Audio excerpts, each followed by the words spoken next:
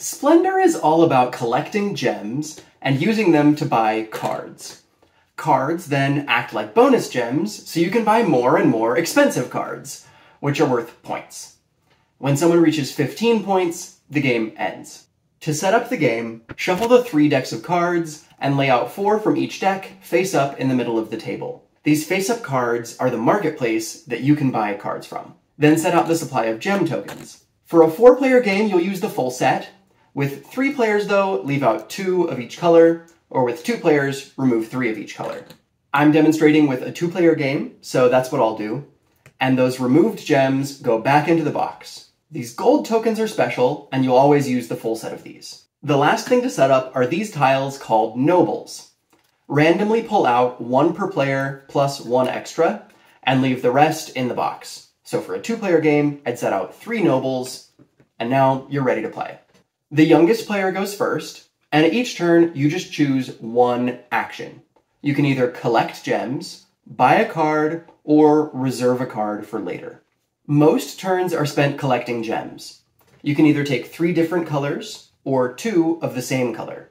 But you can only take 2 of the same if there were at least 4 available. You also can't take gold tokens on a normal turn. I'll show how you get those later. If you end up with more than 10 tokens in your collection, you'll need to put some back. So for example, if the supply looked like this on your turn, these green tokens are all gone, so you can't get any of those. But you could take 2 brown, since that supply has 4 available.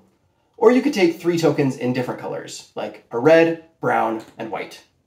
Now you have 11 tokens, so you'd have to put 1 back. If you already have the gems that you need, then instead, you can spend your turn buying a card. The cost to buy each card is on the bottom. So you could buy this one by paying 1 white, 2 green, and 2 red back to the supply. Then reveal the next card from the deck, so there's always 4 available in each row. Put your cards face up by your collection of gems. You can stack matching colors together to save space, but keep the top section of each card visible. That shows how the card benefits you. Each card has a gem on it, which acts as a permanent gem in your collection. You can think of that as a discount on all future purchases. So now that you have 2 blue cards, you could buy this on a future turn with just 1 blue token. Or buy this with just the white, green, and brown, and no blue at all. More expensive cards are also worth points, and collecting those points is how you win the game. The last way that you can spend your turn is to reserve a card. That means you take a card from the market, or take blindly from the top of a deck, without paying any cost for it, and then keep it saved in your hand. You can also put your reserve cards face down on the table, since you don't need to look at them all the time. Whenever you reserve a card, you also get to take a gold token, which is wild. So this can be used in the place of any type of gem.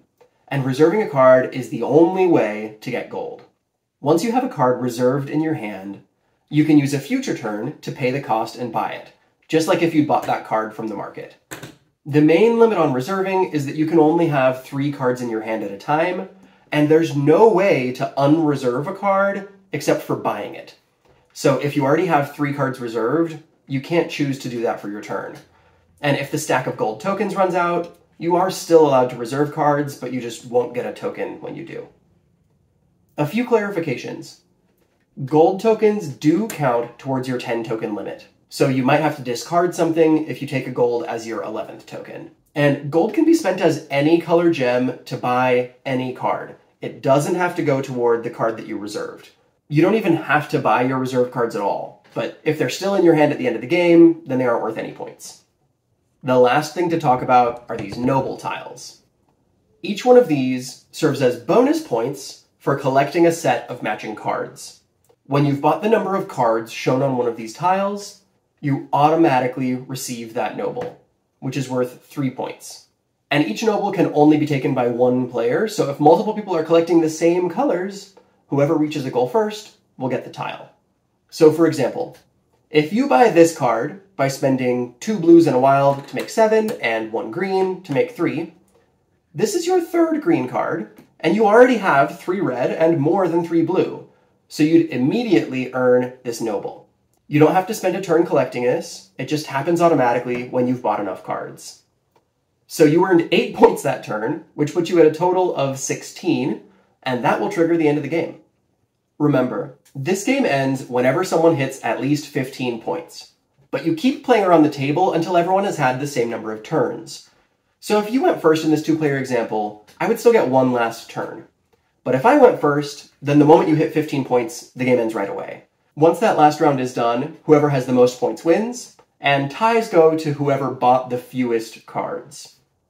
This game often comes down to 1 or 2 turns where everyone is really close to winning, but one person does slightly better and gets there first. Play hard and have fun. This game has a bunch of available expansions, so let me know in the comments if you'd be interested in a video covering some of those. And I'll see you next game night.